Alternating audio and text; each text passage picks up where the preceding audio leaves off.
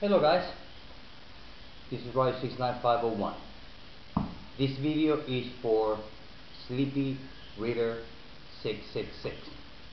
Well, Sleepy Reader, on my video that I posted on the comic book cover contest, that you asked if I was going to show one of my favorite covers, and I said I would do it on the end of the contest, but I decided to do it now. So I think, and also I saw your video about artist versus writer. Which one of the two are more important, I say. And also I saw a video respond on your channel from Minutia Minute talking about that also, and I want to give my point of view about it. So I'm going to start with the comic book cover.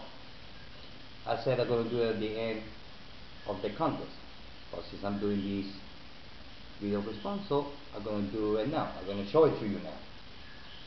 The one I like the most, one of them, because I got so many, but this is, I would say this is one of the one I like the most. It's Amazing Spider-Man 362 Carnage Part 2. Yep, this is one of the covers that I like the most, this one here. And why I like this cover? Well, you got everything there. You got Spider-Man, you got Venom, and you got Carnage. And you can tell by looking at the cover that there's going to be a lot of rumble on the pages on the inside. There's going to be a lot of fighting. And I like the way that they did it. I mean, Bagley, I would say that he was the best of doing Spider-Man back in the 90s. And this is from 1992, I believe so. Yep, 1992.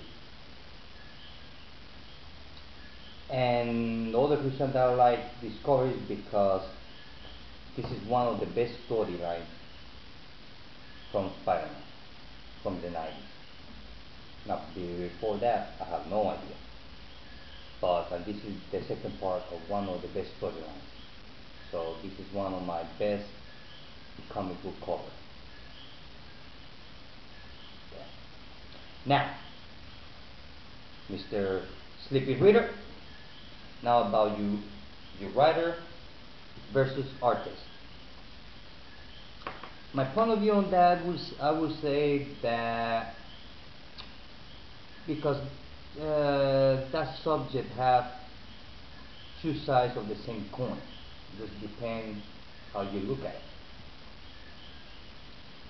What you said and Minutia Minute said are correct. I agree with you 100%. But I'm gonna give you my opinion from the other side of the coin.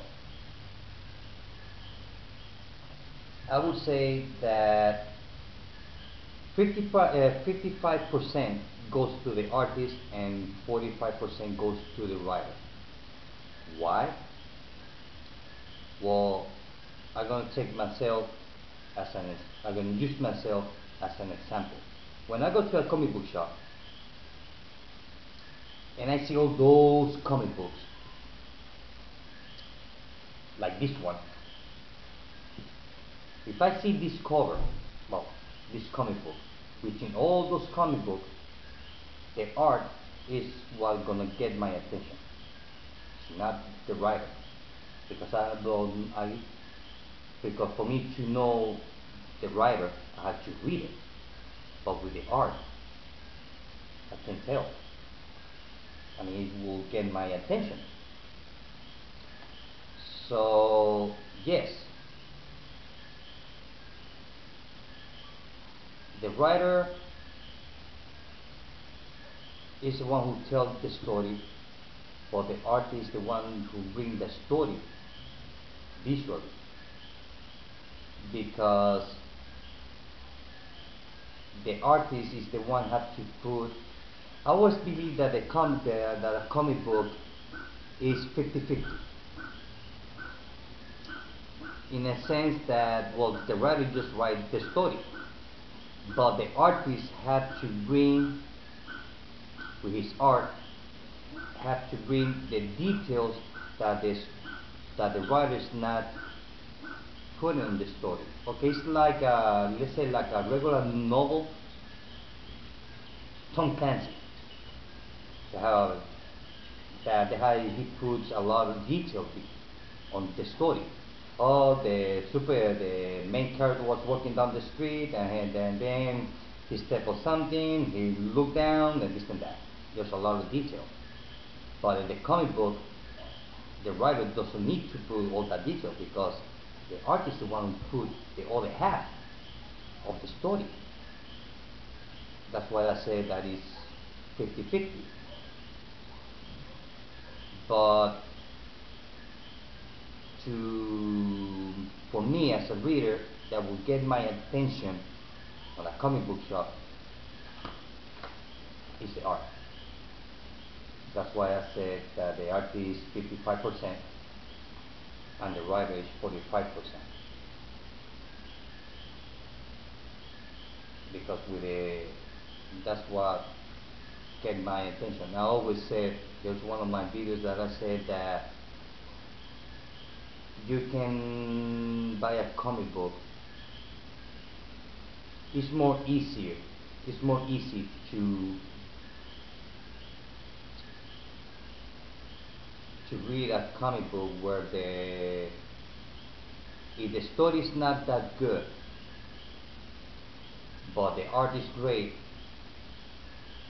you might, that will go both ways. You know, I mean, that just depending how you look at it. But my opinion would say that the art is 55% and the writer is the 45%. The art is the one who get my attention to purchase that comic book.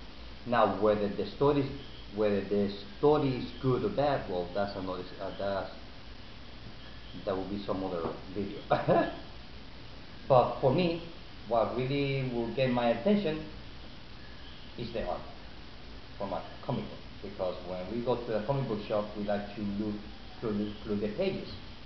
And if we see the art that is pretty nice, that looks interesting, you're going to purchase that comic book. Because you might read a couple of panels here, or a couple of panels over there, but you cannot read the whole thing at the comic book shop. But so I would say that 55% goes to the artist and 45% goes to the writer. Oh, some of you people that are going to be watching this video, go check sleepyreader666 channel.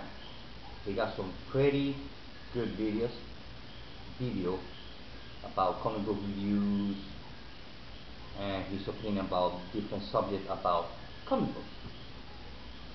And also check Minutia Minute channel, that he also do reviews and different subjects about comic books. So, well, that's it. Well, Sleepy Reader 666.